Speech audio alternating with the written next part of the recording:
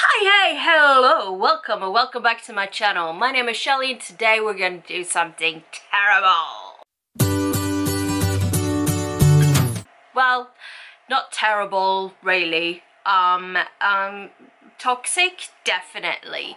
So, it's time to do another TBR thing, basically. So, I thought let's just bring back the Wheel of Doom and, see what it thinks I should read.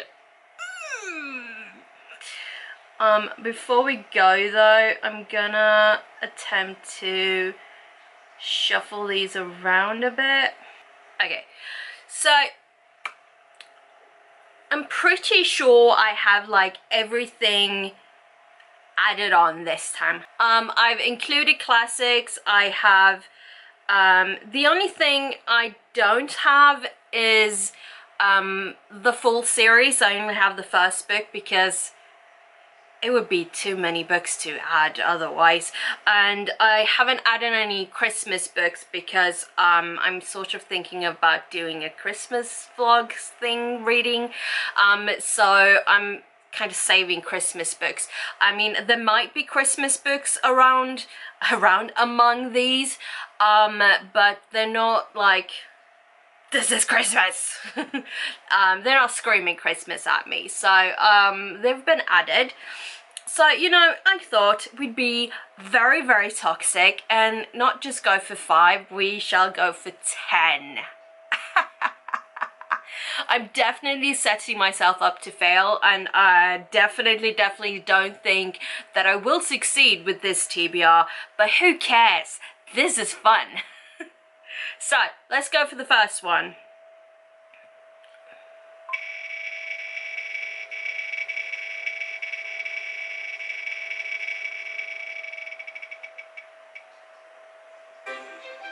The Final Empire. Ooh, yes, yes. Where is that book? It's somewhere. I think it's in the other room, not gonna lie. Anyway, this is a book I have started. Other things came up and I didn't continue on with it. It's not because I didn't want to. I have been enjoying the parts I've read of it, and I do really want to finish it so I can continue on with the series. I only have that first book though, so finishing that one won't put me on to the next book, but there you go. This is a good, this is a good start though. This is a good start. Okay. For pick number 2,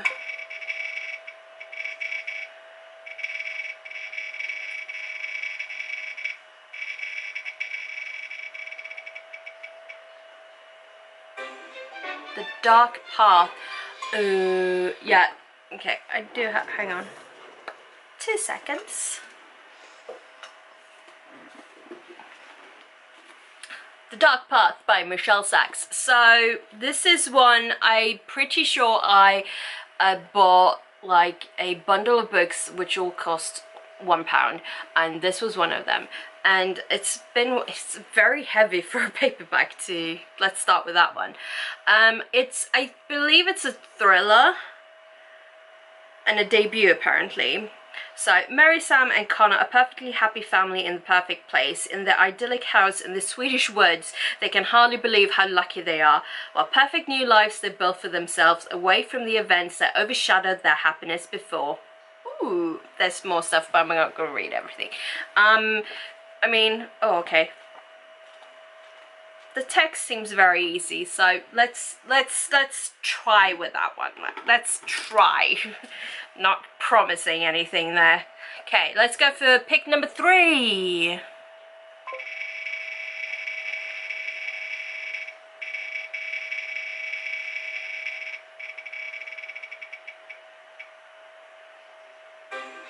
The Switch.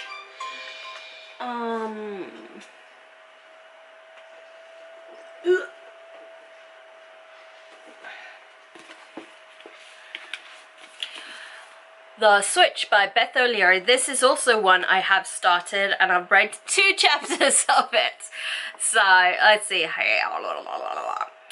After blowing a big presentation at work, Lena takes a 2-month sabbatical and escapes to her grandmother Eileen's house for some overdue rest. Eileen is newly single and about to turn 80. Hell yeah. She'd like a second chance at love, but her tiny Yorkshire village doesn't offer many eligible gentlemen. A life swap seems the perfect solution. So, okay, so Eileen and Lena switch places. So from London to Yorkshire. I'm guessing London. Maybe not London. It doesn't actually say. I don't remember. Okay, contemporary. Sure. I mean, it is one I have started, so maybe I should finish it. I mean, I should finish it anyway because I own it, but... Next pick number 4.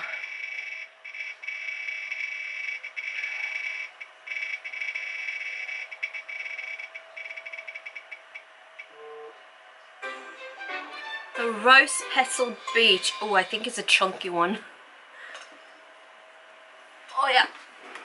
It's a chunky one. It is by Dorothy Coomson, and I do believe it's one of them because the first couple of books she wrote or published were all very contemporary, romance contemporary kind of a deal. I think this one is one of the ones that goes into more thriller-esque. Let's say, well, the first little quote says, "I could kill them for what they've done to me," so oh my god. Oh, okay. Oh, it's multiple perspectives as well. This is interesting. Okay, we shall see what we can do about this chunky read. Okay, what are we on now? 5? Let's go for it. 5. Bring me something good.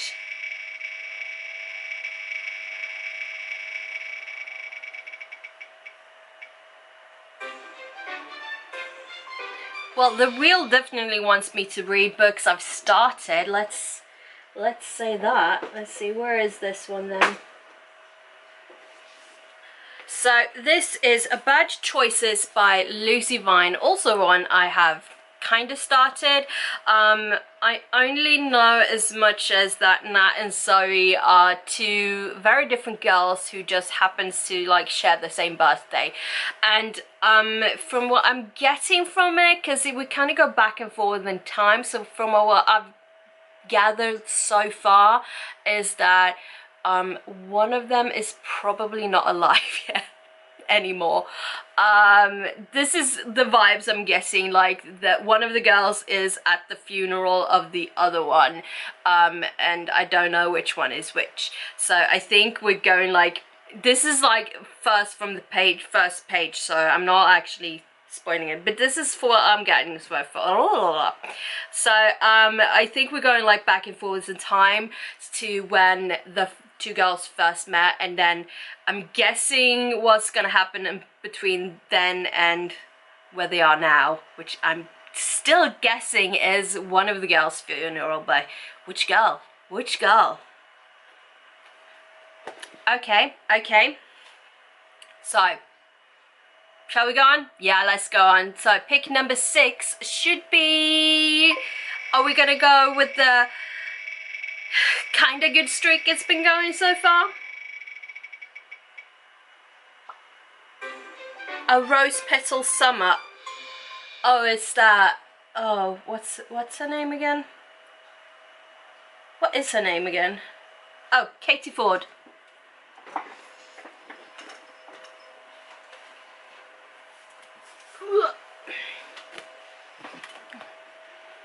So this is Rose Petal Summer by Katie Ford.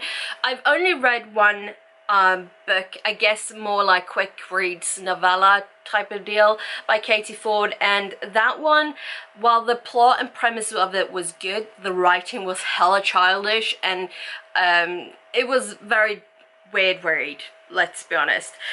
So I'm definitely hoping that this is not childishly written, and well, for one, because Katie Ford released very many books, so it would feel very weird if it was. However, if it was childishly written, a book that's how many pages? Almost 400 pages long would be very easy to read, if anything. So let's see. He was the one who got away, the young man with whom Caro had spent one magical evening in Greece and whom she'd never forgotten. Now, years later, they met once more in a beautiful old house in Scotland. Soon, Caro is falling for him all over again. But will this be the summer he falls in love with her? It sounds both cute and heartbreaking. Okay. Okay, number 7. What are you gonna give me? What are you gonna give me? Come on, wheel.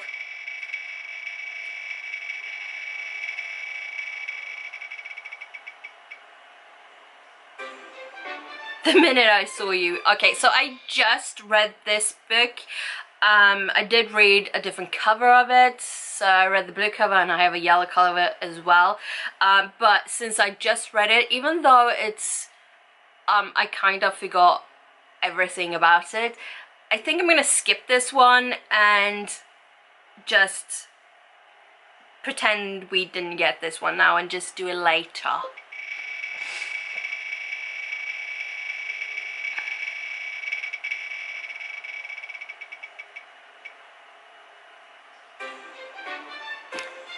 What are the odds I'm getting the same book twice?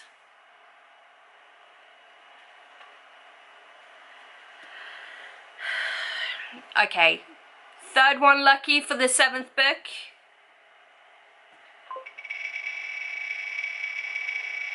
If I get The Minute I Saw You again, I'm ending it. The Eye of the Moon. Oh, that one has been on my shelf for a while.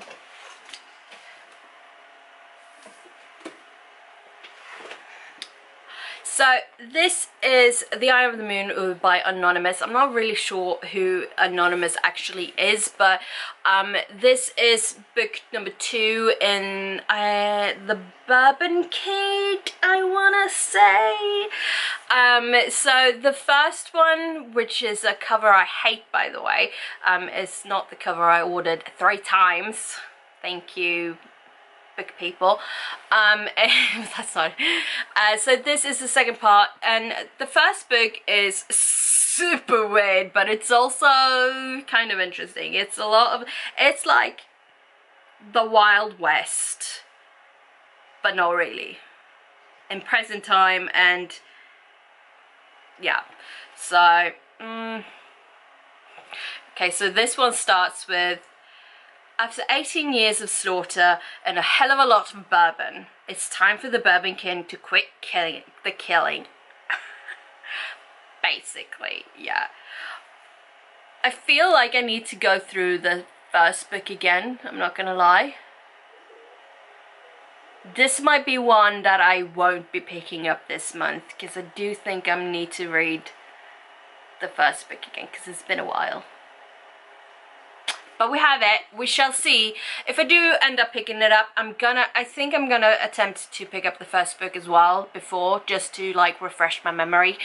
And the problem with that series as well, because I have book number 3, but there seems to be more books in that series, and I don't know how many or like how I'm gonna get a hold of them. It's not like it's easy. Damn it. Okay, so pick number 8. Give me something I can use.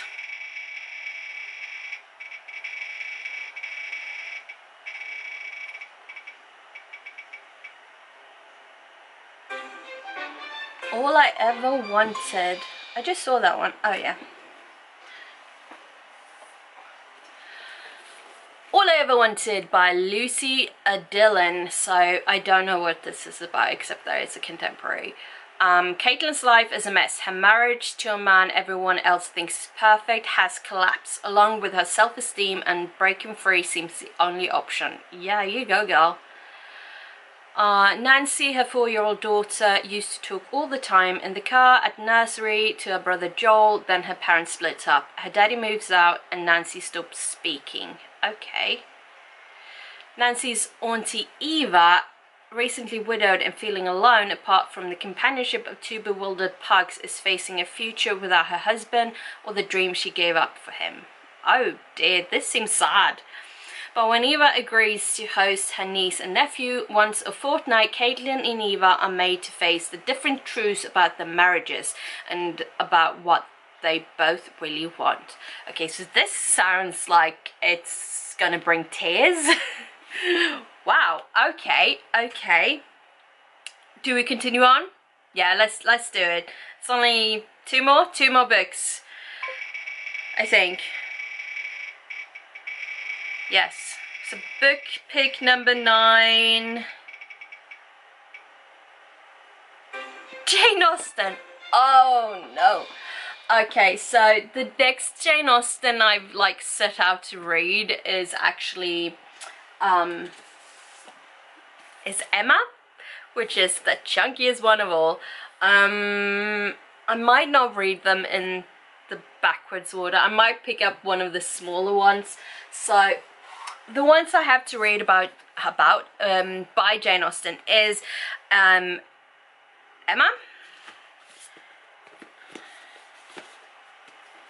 Jesus, Northanger Abbey, which is definitely a lot smaller, Mansfield Park, also a very chunky boy, Pride and Prejudice, which I have read before. It's like decently sized. I really like this one, but I'm not sure I'm in the mood to read it now or not. We'll see. And the last one I have is Sense and Sensibility. Also, I think it's about the same size as Pride and Prejudice. I have read like half Sensibility. I have read about half of Sense and Sensibility before. But then I didn't really like the edition I had, so I bought these editions. I hate these editions, by the way. They are a pain in the ass to read through, but there you go. I don't recommend getting those collections to read in if you just want them to look pretty, sure. To read through, not the best. Okay, last pick. Give me something good for book number 10.